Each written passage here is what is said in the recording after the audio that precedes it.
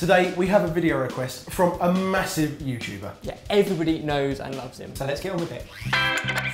Hi, Sorted Food. I'm Tay Zonday. Nothing is ever simple for me when it comes to food. For example, I love chocolate brownies, but many of my friends have celiac disease, which means their bodies can't process wheat gluten. So my chocolate brownies should be made of oat flour, rice flour, potato flour, and other gluten-free flours. They should also be low in sugar because there's evidence that eating a lot of sugar is metabolized in unhealthy ways by the liver.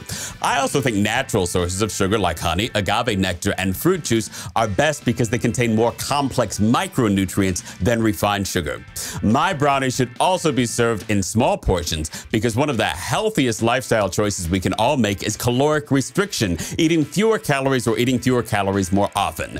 It's also important to avoid hydrogenated fat and salt. Both help to stabilize and prolong the shelf life of retail products, but there are healthier alternatives. I'm also a big fan of food that is organically grown without pesticides and food that is seed patent free, meaning the seeds were not considered someone else's intellectual property at the time they were planted.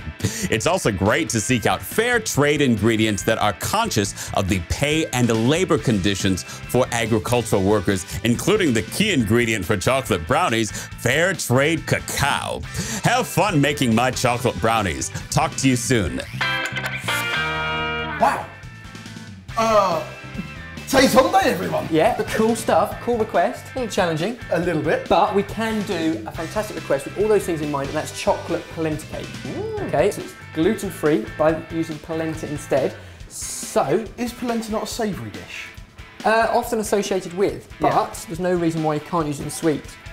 So that's exactly what we're going to do. So if you can heat the milk up, bring it to a boil, and then we're going to add our sweetener, which is going to be honey. Obviously we can't use any refined sugar, so it's going to be honey instead. I don't know how to turn it on. Just this one here. Right. This one here. Okay. This one here. Okay. A tiny pinch of salt, and you just need that with a polenta, but tiniest bit. And bring that up to the boil. And over this side, we'll separate out an egg. Mike, you're going to whisk this up. Okay. So the yolk can go here. We need that in a minute. And if you can whisk up, just in that one actually, our egg whites.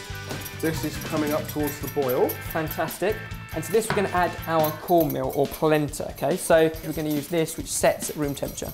Oh, okay. So it's going to cook, it's going to set, and that's going to give you your cakey kind of texture. So now that's come to a boil, you add it in, and if you stir that round, Jamie, it will thicken up pretty quick. And to that, also going to add a little dash of vanilla essence. Okay, so that's the sweetness. We've got honey in there and vanilla essence. And then obviously our main ingredient is our chocolate. Chocolate. As Tay said, fair trade chocolate, so covering off on that. And this is a nice one that's got mint in it already. And would you use something like 70% cocoa or? The stronger the better. So you just bring that off the heat towards us. Your washing up liquid's done. Go. Oh. Remember our stiff peas? Yay! Looks good, we're there. This is quite a sort of a challenging, isn't it? To fit everything into one. Loads of people have food dietary requirements, so you can mix and change different things, whether it's gluten, sugar, whatever, but it's unusual to have them all in one. So what would be really good is to get your ideas as to what else we could have done. Obviously this is Ben's idea. This is my suggestion of Write down below what you think we could do in the same situation. It'd be really good to hear that. This is what our polenta looks like once it's cooked. So really kind of stiff, like mashed potatoes, like we said. And into it, still nice and hot, goes all of our chocolate. The yolk can go in there now, and some cream. That's just going to loosen the whole thing up, so you can mix all of that in. Loosey, baby. And remember, all of our light, fluffy air that you did now needs mixing in here as well. So just fold that in nice and gently. At this point, I'm even going to just taste that, because it's really rich. You've already got a spoon, you taste that. Here. Thanks. Now obviously this was mint chocolate, so the chocolate already had the flavour in there. You can use any chocolate you like, so one with chocolate orange. Chocolate chilli works really well. Yeah, we just pop our mix into individual moulds, because remember, Tay wanted the caloric diet, so small portions. Now you've got the oven preheated, haven't you? I certainly have. To 180 degrees. I think you're right.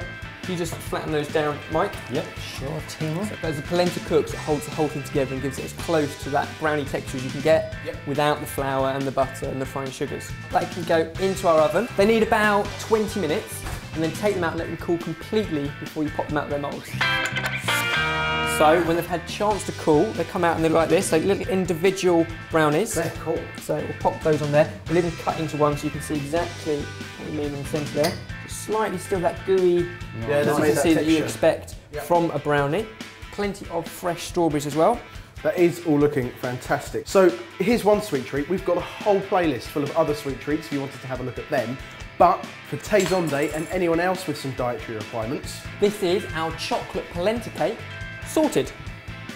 It's hard to believe that that doesn't have butter, flour, anything else in It it. still works. Tastes really good for something made out of air. It's a little bit different to your normal brownie, but everything that Tay wanted. Chicka chicka chicka choo choo. Chocolate tree.